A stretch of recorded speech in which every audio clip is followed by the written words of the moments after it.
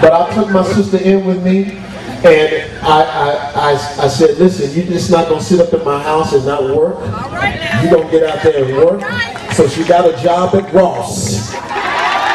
We living in $1 million home, and right down the street was Ross, and I'd make her walk down to Ross and go to work, and then I would watch her little tail to make sure she got there. And you know what? She wasn't even going there. She was getting in the car and taking off. I said, what is going on?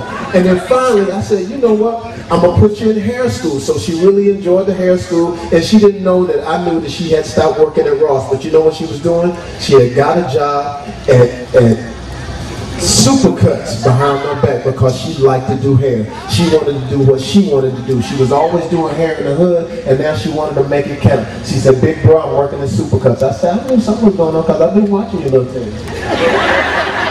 And then the next thing you know, she gets her first job on Ray Charles.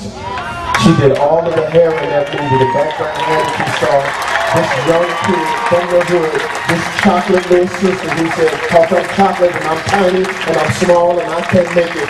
She is now having to pay a lot of taxes because she makes a lot of money.